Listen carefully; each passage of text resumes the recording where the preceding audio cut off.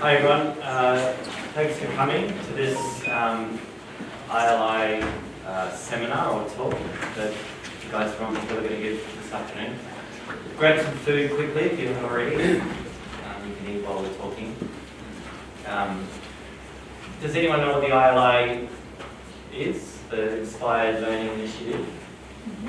Yeah, you all pretty much know what it is. You're going to find out today anyway what it is. So, it's an exciting time to be a teacher, I think, at UNSW. There's a lot of support at the moment for what they call the digital uplift as we go into the tri-semester in 2019. So it's a very exciting time, I think, to have a look at your teaching and to have a look at how technology can really enhance learning.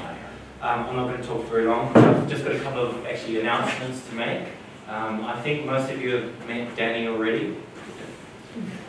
Danny's over here. So Stand up. Yeah. So not Danny, sorry. Danny with a Y. Danny with a Y. So Danny's now part of the learning and teaching team here, and as you know, Patrick's moved into a different role. So if you have anything that you used to go to Patrick for, please now go to Danny. Yes. And Patrick. And Patrick has taken a new role. And Patrick's role now is really preparing courses for the trimester. And so that'll be realising courses, general digital uplift, producing materials for courses as we go into 2019. And then Danny's going to do Turnitin stuff, setting up any activities, that kind of thing. Okay. I just want to say a couple of things. We've got a new website coming out at the end of this week, which is going to help, hopefully, all the academics here in just thinking about how they can actually go through with this digital uplift and using technology in their teaching. So the website will look at tools we can use, the Moodle tools we can use, strategies and technologies using those tools. We'll have a look at what some people are already doing at the law school. Some really good work has already been happening. And if you're a newbie, we've got a section there, and also just general resources for teachers. There'll be some articles, that kind of stuff. So this hopefully will be a really good resource for everyone to use. It's faculty or university? Faculty, law faculties for us. And within the strategies, for example, there's like big ideas for online learning. What does it actually mean? And some ideas there. How are we going to do digital content creation? So there'll be a lot of information about that kind of thing. Online assessment and marking, very important at the moment. It's a lot of it's going digital. A lot of people are using Turnitin to give back marks and also to market it. It seems to be very effective.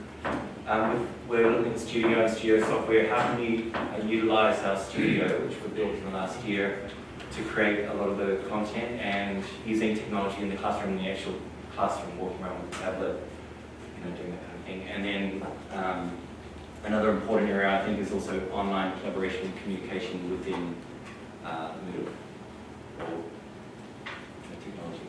The other thing we're really embracing at the moment, Patrick is really embracing, is a thing called Smart Sparrow. I'm not going to explain it right now, but I just want to chuck out the word Smart Sparrow so you'll start to hear it a lot in the next few months. What we can do with Smart Sparrow, it's a fantastic tool for delivering material to students. So instead of just having a PDF or a Word document sitting on your Moodle site and you have a little thing underneath saying, please read this before you come to class, we can now put a lot of that information into Smart Sparrow, and we can also put questions for students to answer as they're looking at the materials. We can stagger those questions through the material. We can break up the material and really make it more dynamic for the students. So for example, this one is look at these reports and then write something in here. It's automated in the sense that you don't have to really check what the students are writing, because we can, if the students click next, they'll get automated feedback about what the answer should be, and then they can just go back to their own answer and go, I'm a little bit off, or I answered that perfectly. So we're using it in that way. And another way, you can embed videos and then put, again, these answers in here, or these questions and answers in here. It's a really good tool. We're at this stage of using it. It's actually much more advanced than that, because we can start to do branching scenarios and conditional learning where the students click on one thing and then they, if they get it wrong, they go in one direction, if they get it right, they go in another direction. So, and that can be very, very complex. So this is a great way to deliver material to students. The other amazing thing that's just come up in Moodle in the last month or so, which is an absolutely fantastic tool for teaching online, is we can now add questions directly to a video. So if you've got a video, we can edit that video to chuck a question in. So right here, the video's in the background here. I'll put a question in here. The students can check it. They get instant feedback. It gives them, they can really focus on the video and the content of the video by making them stop and think about certain core ideas within the video. So this is a really fantastic thing. And that's it from me. So if you have any questions about that, come see Thomas, Patrick, and now Danny in our team. And as I said, it's a really exciting time. I think the next 18 months is going to be really fun and full of work. Danny and Mark. Good morning or good afternoon, everyone. You going to put the PB up? Come on, Ben. Just for introductions, I'm Mark King. Go ahead, I'm Mark King, Director of Education Delivery Services in the portfolio of PBCE. We were the authors of the Inspired Learning Initiative, which is a $77 million internal grant for the next 5 years of work. Inside of our team is Senior Manager Danny McGuire, PhD in neuroscience, mine's in psychology. Danny will explain the team to you. We have a large piece of work across the Inspired Learning Initiative, but the main one we're going to talk about today is the digital uplift. But if I can go through it, the Science Education Academy, I'm familiar with the SEA. So we have 15 fellows, doubling up to 30 fellows in 2018. Some of the peer review process, have you heard about that yet? That's something that's coming out of the Academic Development Services within PBCE to look at peer review. Director of First Year Experience is Professor Richard Buckland. You've heard about this, looking at enhancing first year experience so we can tap into that team for first and second year courses. Digital assessment system is run by Professor Phil Jones from medicine, looking at digital assessment and capabilities around the university. Online community app is UCrew, which is being rebranded as UCO, which is being piloted in AGSM and business right now. It's an app that a Facebook-like app that students can use in collaboration with Moodle. And then students as partners is another set of funding, but when we get to the digital uplift, we have a large set of funding where we can identify students, undergrad or postgraduate students, to come into the co-design and development of resources for your courses. And then finally, the digital uplift is 330 blended and 330 fully online courses over the next 5 years, actually over the next 4 years. We're finishing the first piece of work right now. Ben's familiar with all this from the ADE meetings with Professor Crisp and myself. The team, John, you guys all know John, right? John Vulich, do you want to stand up, John? That's me. Yeah, Manager Educational Design and Development, and Ingu is one of your graduates. And now Hassan is joining us next Monday. I think somebody might know Hassan. Yeah. Right. So part of the initiative is we've, and Danny will go at this a little bit later, we're appointing UNSW PhD or JD graduates to deploy back into faculties where they were from. We think that's a highly effective way for doing design and development work. You come across this Science Education Experience from PBCE. It's 4 pillars of communities, feedback through dialogue, inspired learning through inspired teaching, and then digital. We're embedding these 4 pillars into our design piece through the digital uplift, and it's a major component of how we see educational enhancement moving forward. Done? Armin? Yes, so over to Danny, please. So the digital uplift, we have a goal of designing, developing, deploying, and also evaluating 660 online and blended courses, 330 online and 330 blended online and 330 blended courses. And the whole purpose of it is to provide the unique, personalised, flexible education offerings and experience to our learners so we can enhance student learning experience. Within our PBCE team, we have a cross-functional and multidisciplinary team, including discipline expertise, subject matter experts, educational technology, design, media, evaluation and analytics, and also curriculum design. So within our process of redesign courses with you, we have access to different experts within our portfolio where we can assist in the redesign of the courses. We have financial support, so budget. For every course that goes through the digital uplift, there is a $30,000 budget, and $10,000 of this will go to the faculty. So this is used for teaching relief or getting a teaching assistant to assist in the course design. We also have $20,000 for course assets. So this is the development of the course and all the different resources, activity support and evaluation that you want to include in the course as well. The third component, so this is just an update from our first year of the Digital Uplift program. We have 55 currently in progress, 10 of which we have completed already. And these are just the numbers from the different faculties. So we're working with all the faculties across the university to redesign their courses. 92 courses in 2017 are being redeveloped and double that number in 2018. So our goal this year was actually 82, but we're exceeding our goal this year. And how do we do this? We do this through partnership with faculty, staff, and also we like to encourage the use of the embedding of student partners within the course redesign. And we also have external collaborators, so we use a pool of freelancers. We have access to 2.1 million freelancers globally to assist in course redesign, and also third-party vendors and industry partners that we would be working with. And we also have the executive board within our Digital Uplift program. These are this is the workflow, so summary of it. We first start off with the course nomination. So if you want to nominate a course for redesign, you just need to speak to the Ben. So we've got an expression of interest process here in the faculty, which is open until the 1st of August. You just send an email to the Law Education website, and Rebecca Crosby is monitoring that. That's. And once the courses get nominated, we do a quick viability assessment. So we reach out to the course conveners, learn a bit about your course and what you want to achieve. Based on that, we then make recommendations to go forward with course design.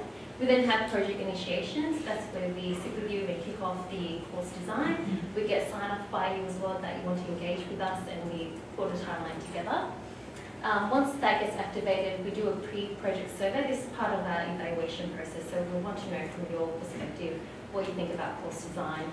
And once we do that, we have course review and scope of work. So we evaluate the course as it sits. We look at student feedback, tutor feedback, and your feedback as well to see what parts of the course that we want to improve. We also have scope of work. So this is where we design the course. We basically have a blueprint of your course, what you want to change, what you want to include, and based on that, we can create the Moodle course. So we automatically create that from the design app that we've created that links up to Moodle. From that, we have cycles of design, development, and implementation. We have an iterative approach to course design, so you can see the product as it's evolving, so the product being your course. And once we do that, we have handover and training. So if there's any parts of the course that you require training, we ensure that you have training so you can sustain the course for future delivery of that. We have project close. This is where we sign off to say we've completed the course design with you. And once we've done that, we have the post-project survey and focus groups where we get your opinion on how the process went, your feedback on how we can improve as a central education unit to improve our services to you. When we say we actually mean you. It's your course. We're in a support role here. The team comes in to support what kind of modifications you think are appropriate for your course in the context, and we work forward to that. We do have certain thresholds we need to meet, but usually that's not an issue in any of the faculty we're working with. And I'll hand over to John and Ming to go through some examples with you. Alright, so we've been having a trial of the a new Moodle template. At the moment, we're running this template through the gauntlet of usability testing. We've got 2 Moodle testers working all week, every week, testing the theme, looking for bugs and that sort of thing. This is an example of John Gilbert's revamped course. It's an example of some existing resources that we've improved. He had a whole series of podcasts in his course, and we got those podcasts and we got them transcribed. And we also added images to them, and we put them into his course, instead of just having a podcast link, something that looks nice for John's course, and hopefully has more usability for the students.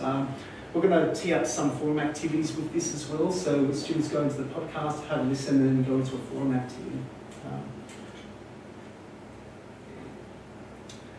There's lots and lots of tools for us to use. The important thing that we promote is we don't use a tool for a tool's sake. We really talk to conveners about different options and also and the most appropriate options for your courses.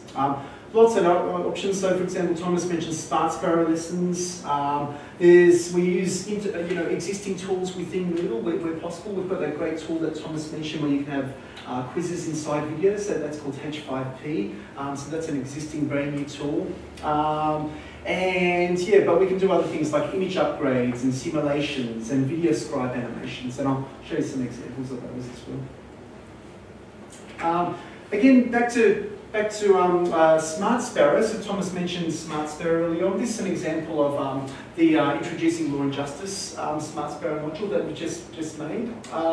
It involved basically John Gilbert writing the script for us. It goes over to Ming, and Ming, being having a law background, is able to review the actual script for the course, give John back some feedback about the actual module. John will be also liaising with the developer that putting the content onto the Smart Sparrow platform. And then once the developer had what we call the first draft or build, then we hand over to a designer that the skeleton of the, as you can see, this is what a designer comes back for us in terms of design, the look and feel of this course. The original skeleton doesn't look as great as it looks now, so we put the design on top of the first build. Then we give it to another coder to code the design onto the skeleton course. Then that course will be ready to release onto Moodle and get students enrolled into Moodle site. The good thing about this is basically the statutory interpretation exercise embedded into the ILJ course. Is existing example Prue Wine's used for her book, The National Handgun Buyback Act.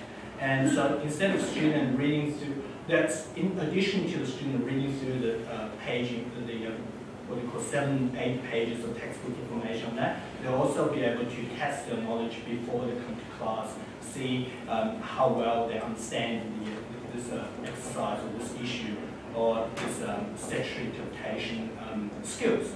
And on the other side, as a teacher or lecturer's point of view, you will be able to see the students, how they performed overall or in your individual class, and also individual student, how they were doing it. And the potential for this is, John has made this first lesson, and there's 3 or 4 more he's currently developing.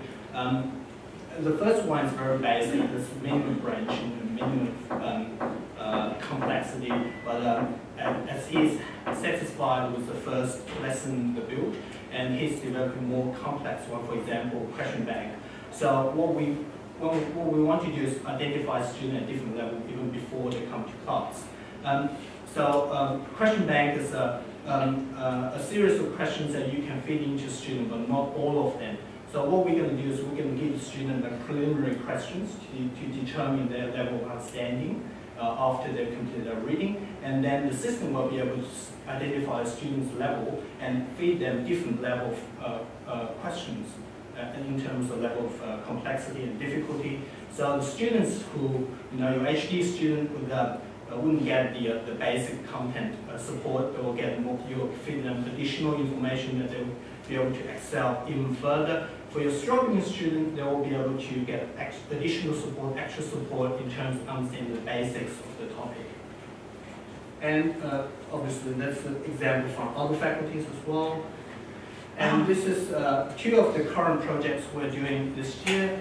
One is with Justine Rogers for Lawyers, Ethics and Justice, and the other one is Legal Writing Context, which is a course that's tailored to international JD students in their first semester.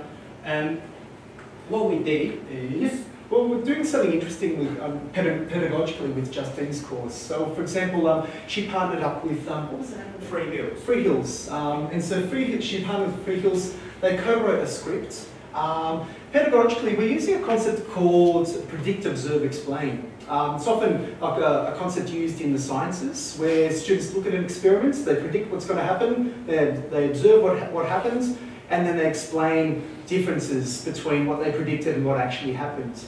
We're doing it with Justine's course in terms of these solicitors, in terms of a case that they're looking at, and whether they're going to be taking on a client or not. And so they've written a really comprehensive script that we filmed last week.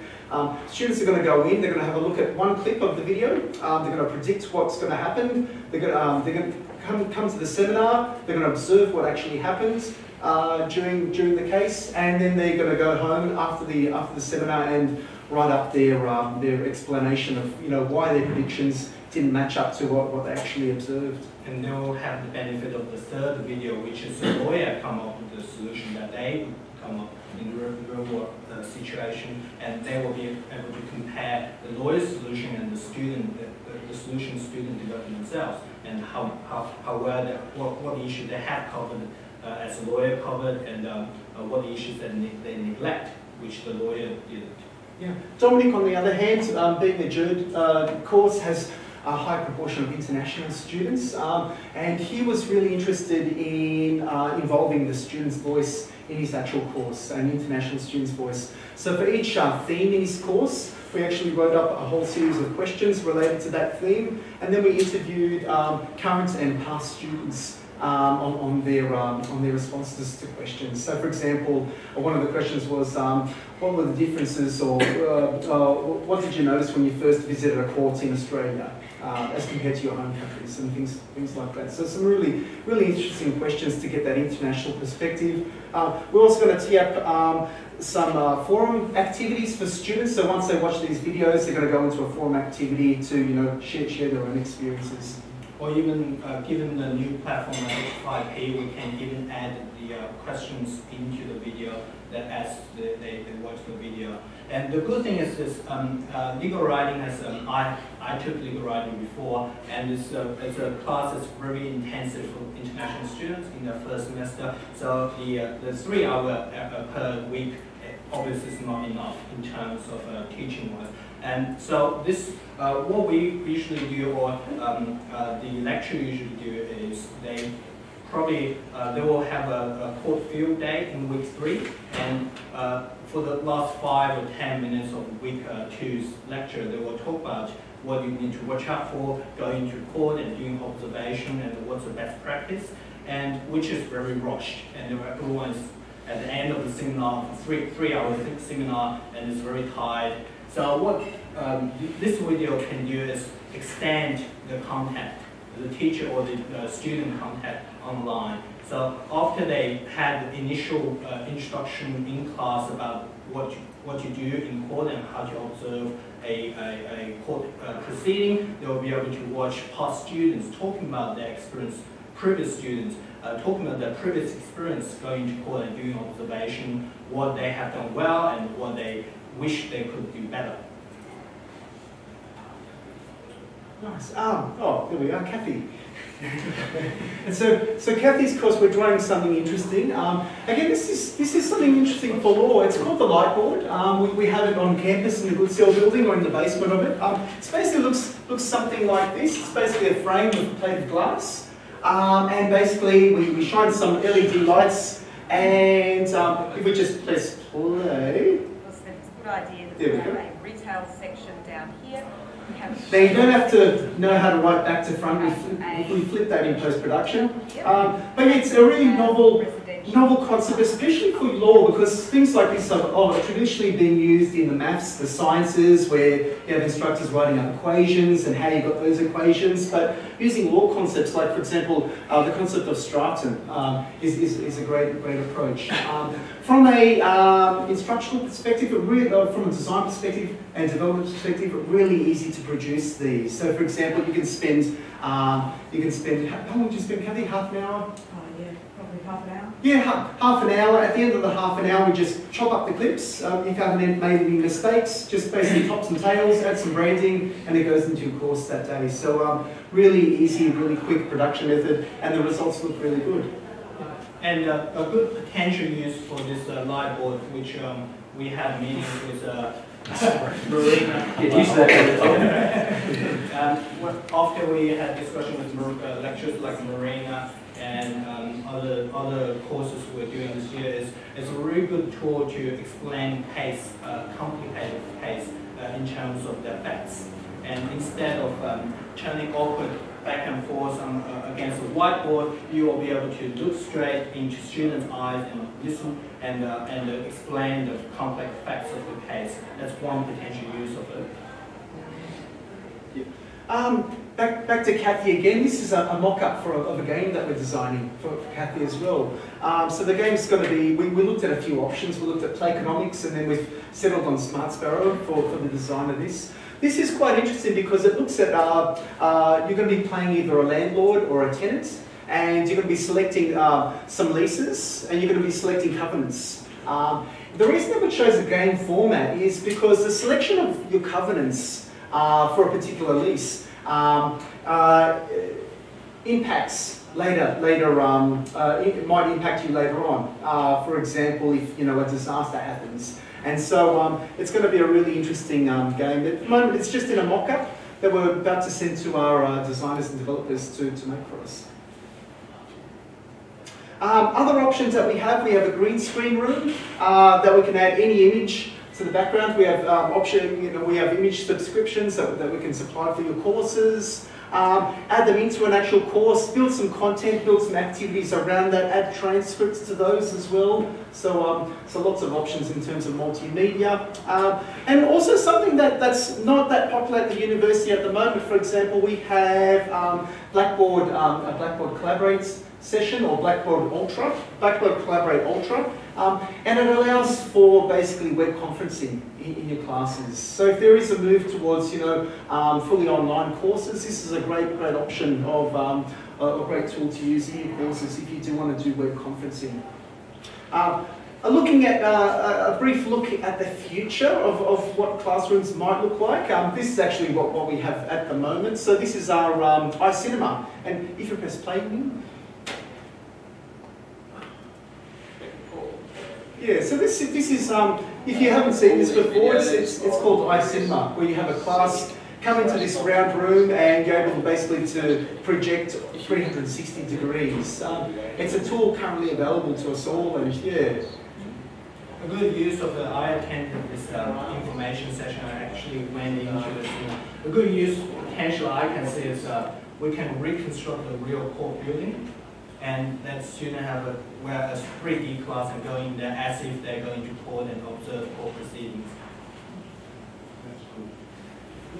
Now, another option that we have, so Danny mentioned that we have access to freelancers, and this is one thing that we've been getting freelancers to make. So these are called video scribes. So they're basically interactive, almost cartoon videos. We actually, our hands will draw, we have artists around the world that will actually draw all these figures. So you have a concept that you really want to explain, and you don't want to be in front of a light board, and they create really professional animations for us. So you actually see their hands creating these animations.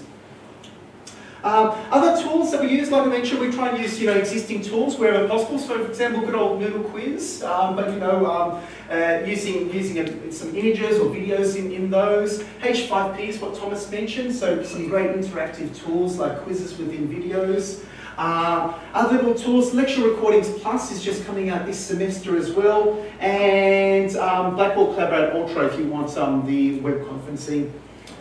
And yeah, now, like I mentioned, we've been trialling a new Moodle theme. At the moment, we're doing usability testing, we're doing Moodle testing on that particular theme. And one of the benefits of the actual theme is basically if you click on one of the items or one of the artifacts in the actual theme, you're able to navigate to all the other items in the actual section there. So if you click on an item in the section, you're able to see the navigation there. So it's a nice, cleaner looking theme. And yeah, so stay tuned for that one. And obviously, with all the online resources we're building, they have to go hand in hand with the physical classrooms. And the PVC portfolio has been reactivating a learning space, or trying to reactivate the learning space by putting brand new technologies into that. And for law, they're converting 2 computer labs in the law library into active learning spaces. And in terms of, I think the tip is when you book the classroom, you need to put in special requests. Say, I need an active learning space room, so your allocation will be prioritized for those who put the generic room booking. And that slide also relates to how we design your courses. So we consider what students are doing before their seminars, but we also need to consider what happens during that seminar, and how what they do before might change what they do in your physical time, which is what we see as the most valuable time for students. And Mark.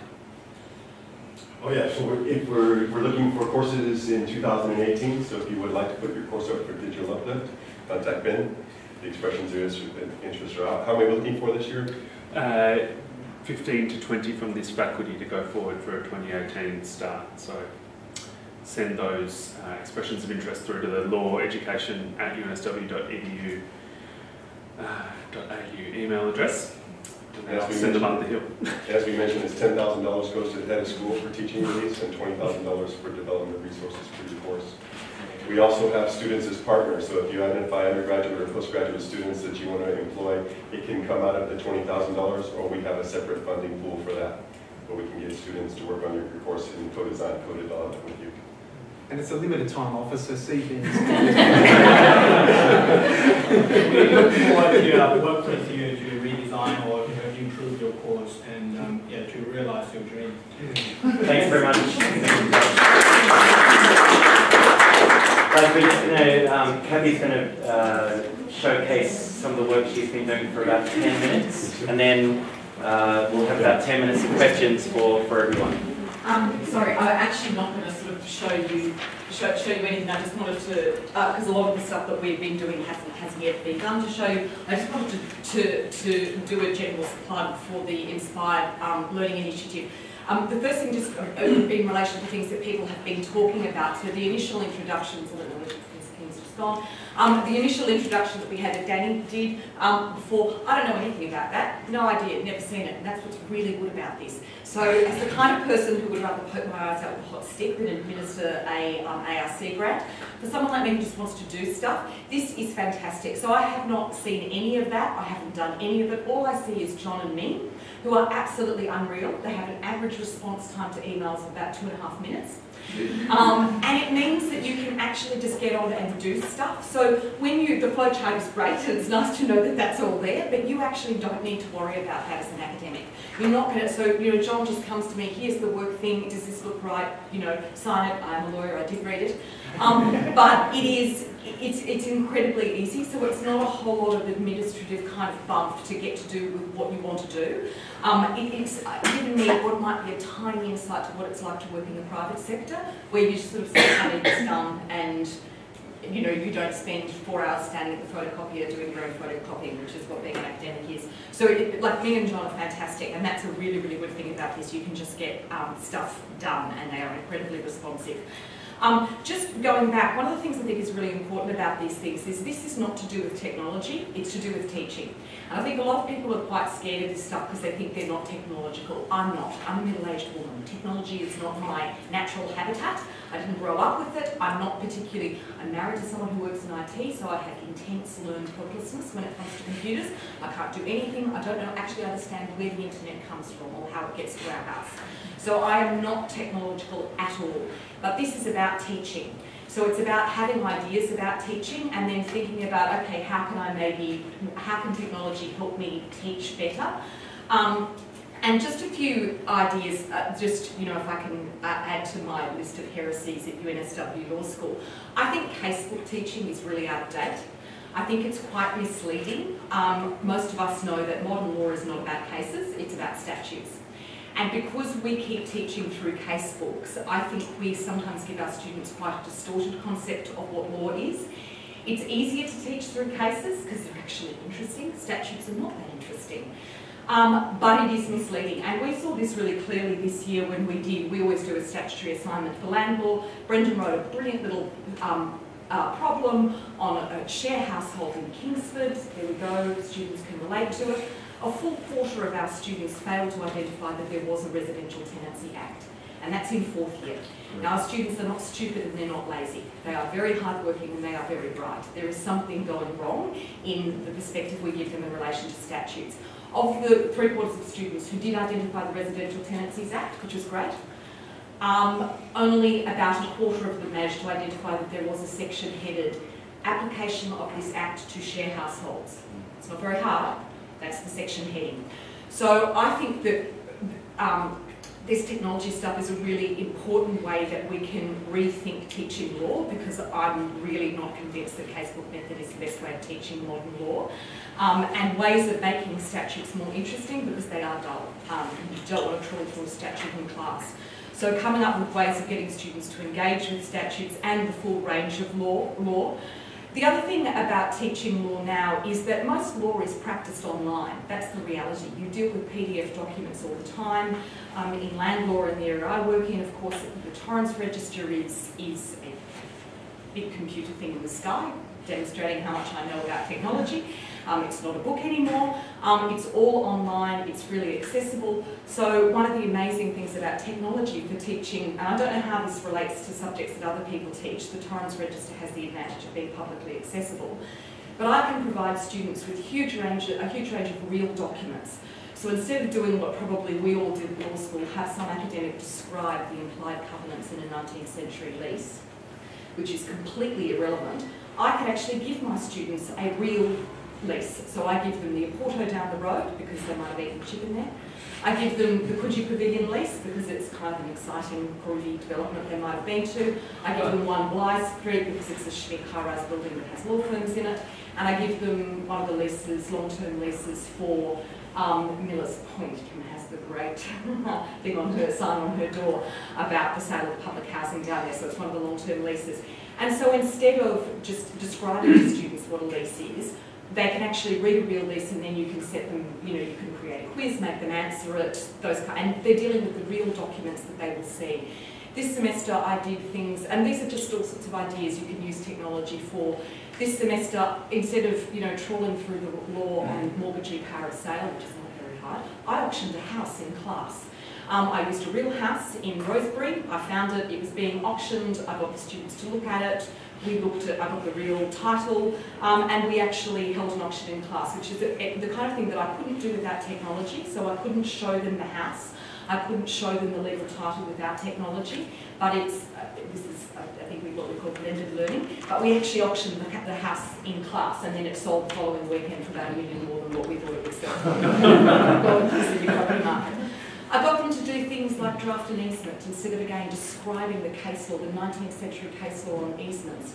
I mean, they have to read it, that's fine, but I got them to draft an easement for an agri-hood, actually draft an easement in class and upload it in class. So it's just about just changing the way we think, and I think really changing the way we think about casebook teaching. I think the really important thing about Ming and John, it gives you a chance to try things. So we initially looked at possibly doing a version of Placonomics, which John mentioned. Turns out it's too expensive, it's too difficult, but the great thing about Ming and John is that they drive it. So I met with people in economics, they organised it all. We got to the point where we realised, not for us, but it was so much easier. It would have taken me, I'd still be trying to arrange to meet Alberto and Motta if it was up to me, and it's done and dusted now because of John and Ming. I think the good thing about this initiative is you can try stuff, and if it doesn't work, that's okay. You try, and that's the thing with technology, you've got to keep trying. I'll just finish on this. The last thing that I'm doing is I'm using some of the money that I've got directly, the $5,000, to employ a student, Adrian Aegis, who's one of our very technologically competent students, to look at the possibility of how to do an online textbook, which I'm one of the, as you guys all know, I'm one of the Scientia Education Academy Fellows, and the other fellows are actually interested in this. Legal publishers, I don't know about other areas, legal publishers are running scared. They are terrified because they know that students are going to want online textbooks and they don't actually have any ideas of their own. I was approached by Cambridge to do a textbook, as we all are, and I just thought to myself, A, very little academic credit, and B, I am not giving you all of my ideas for you to pay me 10% of what you sell it to students for. It's just so irritating. And the reality is that if we do online textbooks, we don't need publishers. Students aren't going to want to lug around a textbook that's that big. So one of the things, I'm not sure how feasible this is, but I think it's actually something for all UNSW academics. It would be really useful if we work this out.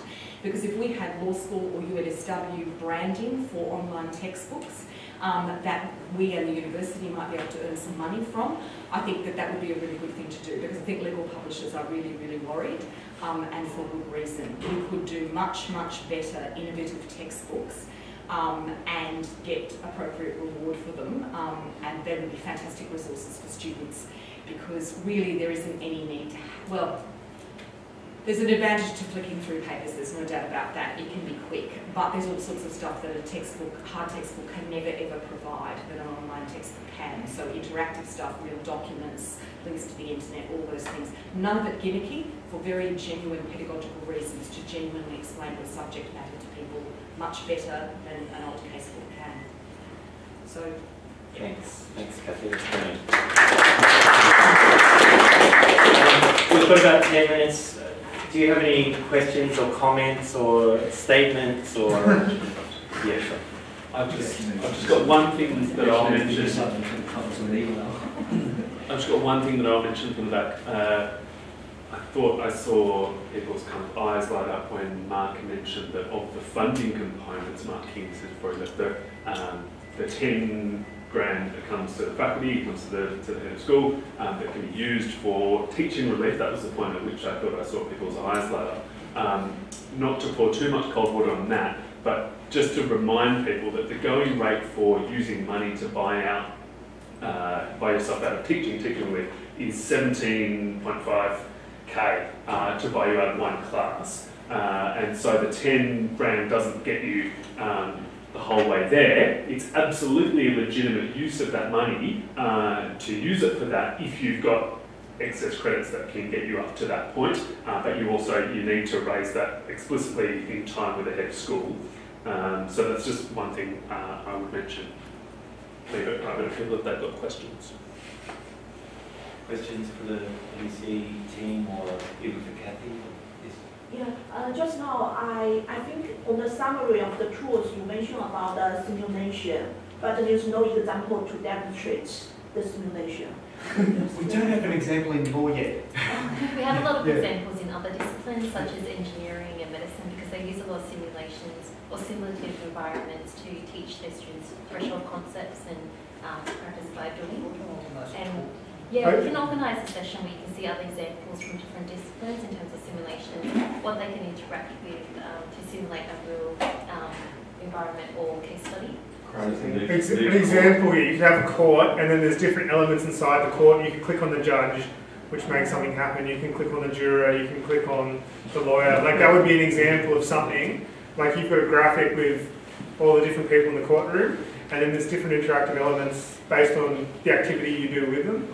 That's an example of a simulation, perhaps. And then the choices you choose that has an outcome that may be negative or positive. They use it a lot in medicine and and the mining engineering. The example I saw is they simulate how if a mine is not correctly set up or designed in terms of ventilation, explosion can happen. Also, can't let student into a real mine that has that default and let them observe the explosion in there. So what we can do is invite them to a simulation room and observe what's the consequence of that. Also, the landlord game that we're doing, that's meant to be a simulation in the sense that it's simulating the choices that real lawyers make. So you've got a client who's a tenant or a landlord, you've got to choose the right lease precedent, you've got to alter it accordingly, and then a fact scenario will change, and you better hope you've chosen the right lease. So, you know, the tenant rips out the commercial kitchen. Did you put a make good clause in the lease? Oh no, you didn't. There are very bad consequences. So that's through Smart Sparrow, and it would apply to just about any law course. That, you know, you've got choices, there are branches. Which choice did you make? Does it turn out it was a good choice when you get to the end of it? So John's just showing me an example. This is a very basic simulation where students can interact. And this is using Smart Sparrow technology as well. So this is a lesson, and you can embed simulations within a lesson. The feedback of peers as well. You can put videos in the feedback. So this is quite a basic simulation. You can go as complex as you want or basic depending on what topic or subject you want to cover. So this is just one example from the engineering faculty. We also have others in the biomedical education skills and training network. So a lot of these networks have been established to create shared resources across the university with academic staff.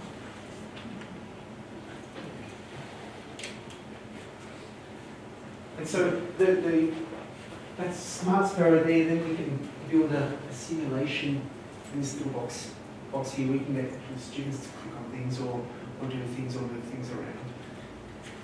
I'll just go to the website and show you an example of a simulation. So right now, with the combination of the ILI initiatives, we also have our funding, the faculty funding that you can also apply for, and also Patrick as a for the next year sitting there as a support for you. There's maximum support right now for really using your imagination and branching out.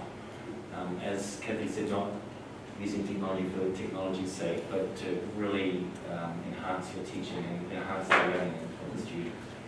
Maximum support right now. And I'll just say, if you're someone who maybe won't be going on the ILI, but still like these ideas and you like these concepts and you want to do some level of it, we can work together with me or with Thomas or with Danny, and we can also do some of these things. And also with my project, I'll be doing, the stuff I'll be working on is quite similar to the stuff, it's kind of like a parallel experience. The scale is a little bit smaller, but the ideas and the concepts and the outcomes are pretty similar. So that's another range of support available too. And the big thing to think, to keep in your mind, I think, is you don't have to go, okay, I'm going to make some amazing game that, I don't even have to teach anymore. The students just go to the game and they'll be a full semester on. It's not like that. It's with Patrick, for example, you can start really small, experiment with it, say summer or semester one next year, build it a little bit more, make it more complex. So I think it's that kind of pathway rather than starting with huge ideas. Like, for example, there's a few things I've been working on that I started in June, and now they're pretty much ready to go. So I've been working with Marco, for example, and with Justin Nolan. So we just started in June, we're pretty much finished. Now we're going to do a pilot of it in S2. We'll get some feedback, we'll update it, we'll fix it up. And then, but yeah, if you want to do something in S2, it's not too late. The scale might have to be quite small, but it's definitely, if you just want to trial something, get yourself around it, just do one little thing. There's still time to do it for S2, so keep that in mind. Or for summer. Summer's a really good time to trial things. If you're teaching in summer, or you have a course in summer, it's a very good time to experiment.